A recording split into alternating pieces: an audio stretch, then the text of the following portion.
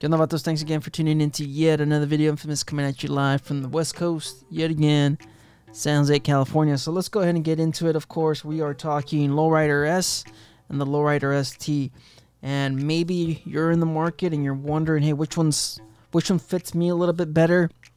Off the bat, I'm just gonna say, if you're looking for a little bit more of a well-rounded bike, we're talking about wind protection such as the frame-mounted fairing, and then we're talking about a little bit of cargo space, of course, you know, just to keep that overall style of a Lowrider S. This is why I really like this bike. It's got a little bit of both, and you know, it doesn't break the bank. All right, $22,000 and $200. It's not that bad once you consider, you know, you have the frame-mounted fairing, you have the saddlebags, you have inverted forks, you have dual disc brakes, you have a 117, you have ABS standard, and you have cruise control standard as well. So you do get a lot, you know, a lot for your money when it comes to the Lowrider ST. And maybe you're on a budget, or maybe you don't need long range, maybe you don't need, you know, some of those benefits of a frame-mounted fairing. Maybe you don't need cargo space, and maybe you're just looking to save a couple bucks. But in reality, I believe the Lowrider ST is still, you know, the better deal. So that's up front. But let's go ahead and take a look at both of these bikes. Of course, the Lowrider ST, it's got that new ST fairing, a very good looking fairing. You guys can check it out right here in the video. I think it looks great. It provides good wind protection. I just finished test riding these bikes, of course, not too long ago, and I was impressed of the wind protection from this fairing, the overall looks of it, everything. You know, I'm very impressed with this bike. It handles great. It's got a 117 in it. It's got good suspension, of course, with the inverted forks, good stopping power. You also have, you know, dual disc brakes. Overall, it's a well-rounded bike. It's good for, you know, city riding because it's under 750 pounds. It's about 720. It's not that heavy considering it's only about 40 pounds more heavier than the Lowrider S. So that's just, you know, my 2 cents. All right, so now let's talk about the Lowrider S. More of a classic Harley. Of course, you have a full rear fender, kind of like you do with the Lowrider ST, but of course it's a little bit more toned down. It's a little bit more stylish, probably, depending on who you are. You might prefer that speed screen that it's got, that bikini fairing. It looks great. You know, a lot of people call this the Sons of Anarchy bike because it looks great. It's got that nice color scheme to it. I've been a huge fan of it ever since the FX DLS back in 2016.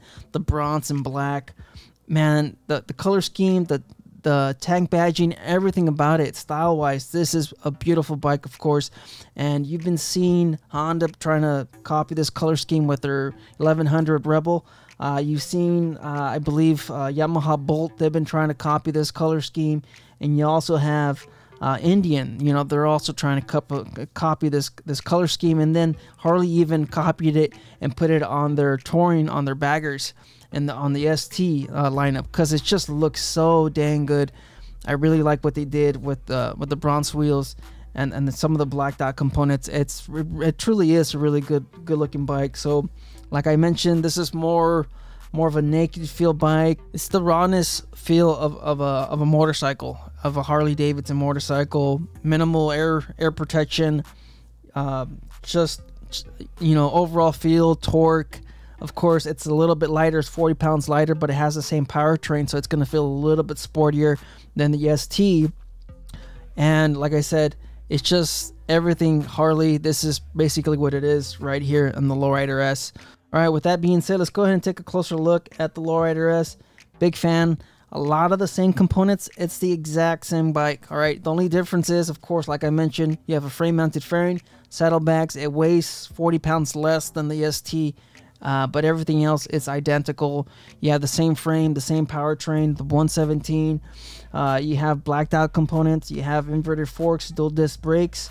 A lot of stuff here to like. And obviously you have that taller shock on the rear compared to, of course, the 2021s. So like I mentioned, you have the cruise control on this, and you have a full speedo on this. Of course, you have a full speedo. As far as the ST, it's more of a digital, a little bit of a sleek design. But yes, this one you have the Street Bob gauge on here. but pretty much like I mentioned, both of these bikes are identical. As far as the powertrain, the stopping power, of course this is going to be a little bit more responsive, but only because it's 40 pounds lighter. It's not a huge it's not a huge difference between both of these bikes, except for of course the price difference, which is only $3,000. You get the fairing, the saddlebags, and you also get of course the ABS. And I'm saying 3,000 because I'm putting that price in there. But without the ABS on the Lowrider S, the difference is about $4,000. So, you know, people feel differently about ABS. I believe it was a mistake for them to remove it, and then of course keep that same price. You know, technically this should be 17,000 bucks, because the ABS option on this is about $950. So this should be $17,000 bike. But hey, that's Harley-Davidson. So let's go ahead and compare them side by side. Let's look at what we have here. Both beautiful bikes, like I said. They both feel the same. They have mid controls. They have they have risers. I believe the risers on the Lowrider is it's a little bit taller. That's what I believe. I believe it's about maybe half an inch to an inch taller than the ST. I might be wrong. I didn't have a measuring tape with me, but from my own feel, it did feel like it was just slightly taller than the ST. So both same color options. You have the white sand pearl, and then you have the vivid black. Both rider positions are upright, like I said. It's got the risers, and then it's got the moto style bars, so you're not dragged over the fuel tank or anything like that. It's a very comfortable ride. So you have the mid controls on both of them, so they both feel upright. All right, moving on down to the storage. Of course, you have saddlebags on the Lowrider ST. It's not a high capacity storage. It's not high capacity at all. It's very small, but you know what? It is something. And the way these saddlebags open, they do open vertically, so you do lose a little bit more of storage capacity, because of the design. But I really believe these saddlebags look really nice. And then of course, wind protection or the fairing. You have a frame-mounted fairing on the ST, which is phenomenal. You have a speed screen on the Lowrider S, but that's more of a style. That's more of a style thing. It's not really for wind protection at all, because there isn't any. So I guess those are the key differences between both of these bikes.